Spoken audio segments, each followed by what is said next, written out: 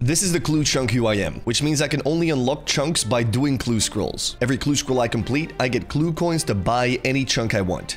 Last episode, you guys decided that we are going to unlock Guardians of the Rift, but I kind of miscalculated how many clue coins it took. Enjoy the video. We figured it out, but it's a rough one. We still need 40 clue coins. Ladies and gentlemen, it is an important day for the clue chunk UIM. You guys have decided which new chunk we're going to be unlocking, and those chunks, or that route, is going to be the Taverly to Guardians of the Rift route. So the first thing we're going to want to do is unlock the road from Verf to Taverly. That is over 7 clue coins, or easy clue steps. Unlocked right there. And then, because we also kind of jumped over this ditch in the last video at the end, I don't know if anyone saw that, but if you watched all the way to the end of that video, I accidentally jumped over here and unlocked all the wildy tracks. It's only fair to unlock this, but we need to do that anyway for the Enter the Abyss mini quest. Now, the problem is that I might have made a little lapse in my judgment. We need another 40 clue coins for this clue step. Because the Enter the Abyss mini quest requires 3 rune essence mines. We already have Wizard's Tower and Varrock, but we need a third. And we have 2 options, the RD Market or Yanil. And considering Yanil has a couple more extra clue steps, the decision is pretty easy. So we're unlocking Yanil next. So first of all, before we go get the 40 more clue coins that we need to unlock Yanil, let's go check out our new chunks. Let's go to Bertho. Let's walk into Taverly like we own the place, dude. All right, look at this. We can actually complete Witch's House. Do I have any runes? No, I don't. The more quests, the better, because I still need 32 quest points to enter the Champions Guild and get Champions Scrolls. So by the time we're done looking around here, I'm gonna quickly complete that quest for some quest points. Dude, we can also unlock Herblore. I don't know how I caught that so late, but we can actually unlock Herblore. That is actually huge. It's the only stat that I still had level 1 in the clue chunk. Dude, I'm too excited. You know what? We're doing that first.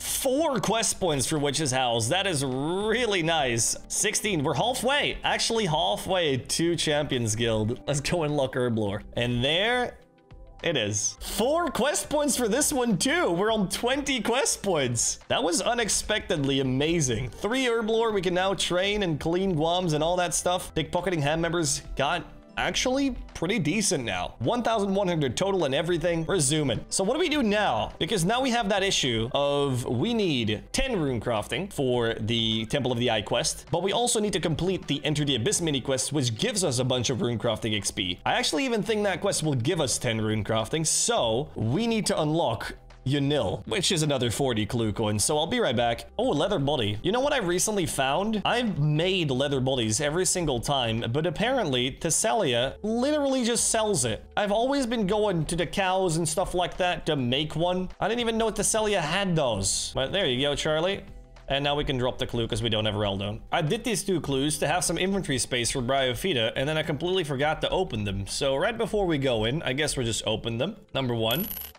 Water runes, so that's no inventory space wasted, which I guess is good. And the easy clue is pretty terrible. Bryophyta kill number, I think it's 3 or 4. And we get, ooh, rune med helms. We do already have a rune full helm though. That's a really good elk. I guess that's the blood runes paid for that I barely used. And we get a beginner clue. And it's Reldo, which I can't do, so the clue's going on the floor. 37 more clue coins to enter Yanil. This is gonna be an important one, ladies and gentlemen. If Brother Omad doesn't hook us up with a casket, we have lost our medium clue, unfortunately.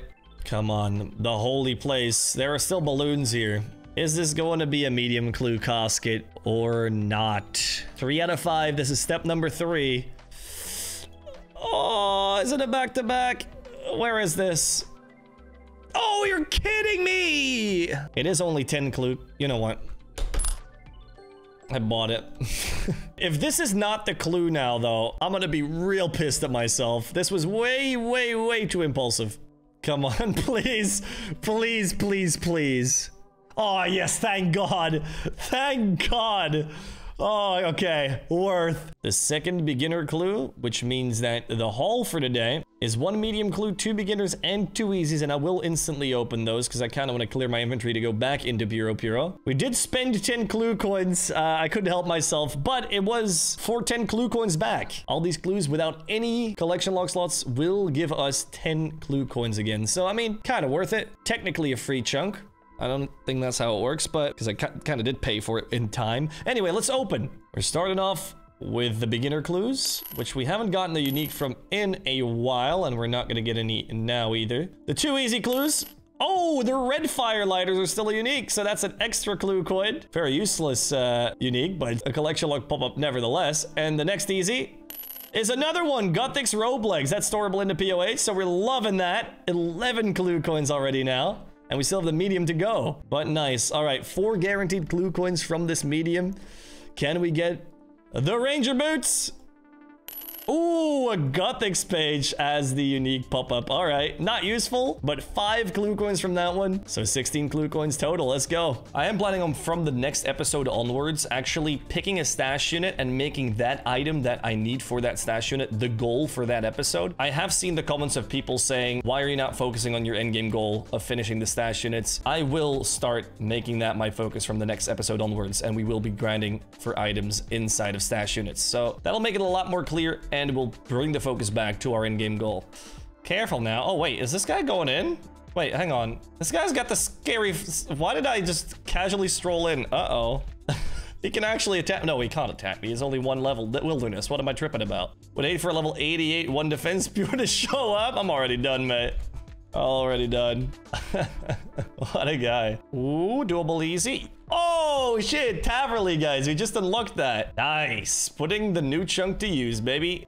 Ooh, potential. Yes, there it is. That's already done. How long does this take? Like 15 minutes for 3 beginners and 3 easies. We even got a grubby key, which unfortunately we have to drop, which sucks because there's some really good resources in that chest. But the 4th dose dungeon and just Zaya in general is so far away on this account, unfortunately. All right, before we go back in, we got to clean up some inventory, and that means opening these 2 caskets that we just got. We did get a beginner and an easy left over. Oh, wait, no, I do have 1 step on this beginner, so I do need to go and do that real quick. Let's hope we get a casket from it. Hey, there it is, casket number 2. So let's open them here. Why not? 2 beginner clues for 17 clue coins. Are we gonna finally get a unique? No, we are not. 18 clue coins it is. And then the easy clue is also pure trash. Let's get back to Puro. 30 more clue coins to get. I don't know if I like stacking up too many caskets. First of all, it's 2 inventory slots every time. And second of all, I've heard some complaints about people not enjoying the clue coin sound if it gets spammed in their face every time I open a casket. So with these many clues opened, it's constantly cling, cling.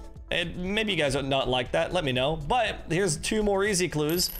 And there is actually our first master clue. Oh my god. And it is in Lenia, so we do have to drop it, but it's cool to see that for the first time on the account. Yeah, see you later, master clue. The other one, however, is a unique, but once again, not a collection lock slot.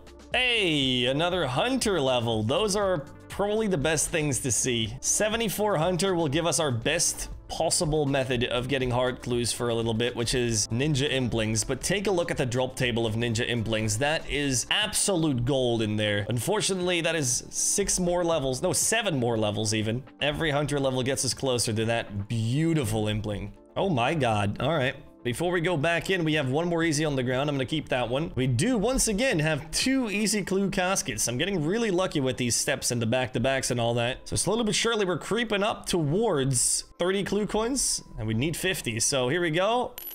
There's a Bob shirt, which is an elite clue requirement, so that's going to be really nice to have. I do believe you can store them in your POH and take them back out. And the second one is green firelighters. All right, we've got another 4 easy clue caskets because we've got so unbelievably lucky with back-to-back steps. The account is actually equipped to grind the easy clues out. So we can finally maybe stop getting beginner clues or doing goblins or whatever. Even though it's kind of sad, because I've killed 75,000 goblins at this point, and I wanted to make a 100,000 video. But it feels like gourmet implings is more worth it. We've been going for 2 hours or so, and we've gotten over 19 clue coins if these easies don't give me any uniques. So without further ado, let's get into it. Here we go.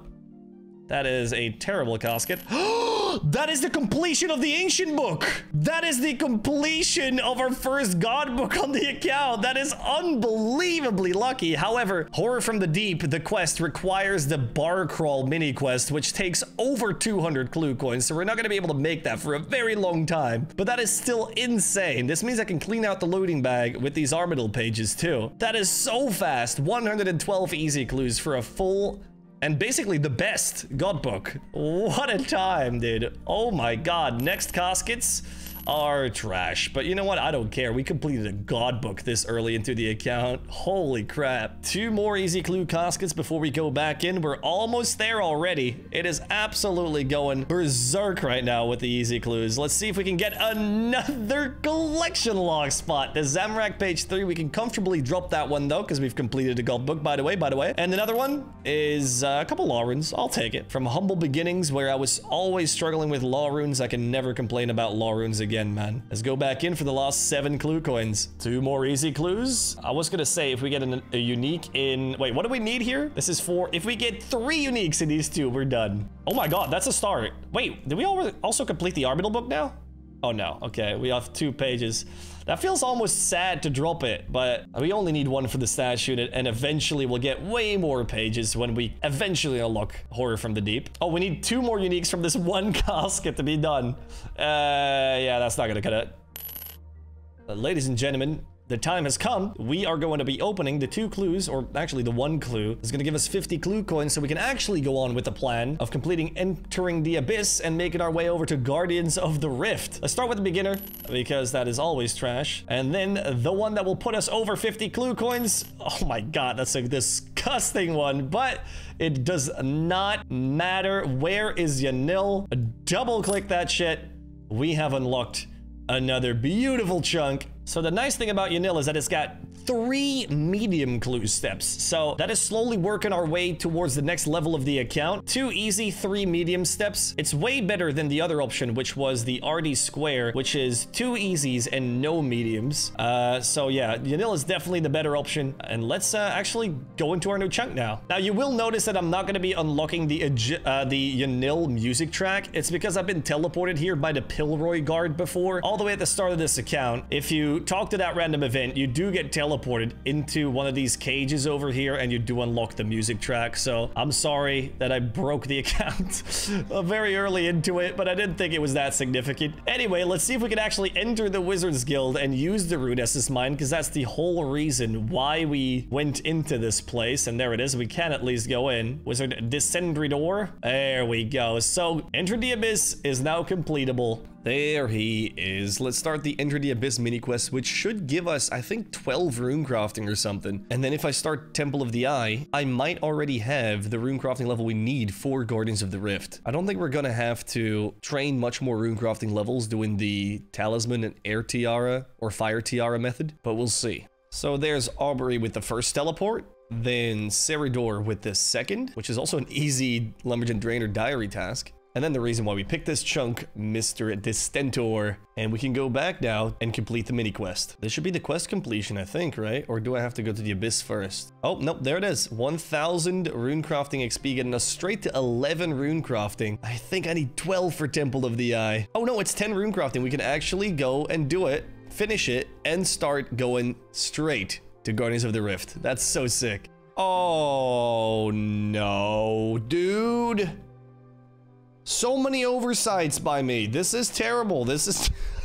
What is that tea seller doing over there? Are you kidding me? Well, luckily that chunk is only 20 clue coins. And I still got a couple of clues in the inventory, so let's get 19 more clue coins. That means we've already had to make 60 more clue coins than we originally intended for this. It's gonna be worth it. It's gonna be good. We like chunks. I just missed it, but this is a little milestone on the account. We just passed 10,000 Minotaur kills. When I want to AFK, or take that with a grain of salt, when I want to somewhat semi-AFK clue scrolls, I just tag all these Minotaurs, put auto retaliate on, and then this way I can a little bit more chilly get clue scrolls. It's pretty good. All right, I've cleaned up my inventory a little bit, and now we've got 7 beginners and 6 easy clues, which puts us exactly on 20 clue coins, even if we don't get a unique. Let's get started with the beginners, and of course we're getting a cabbage first, and everything else looks to be pretty trash. 8 clue coins. Let's get into the easies. Watch the first one be a unique.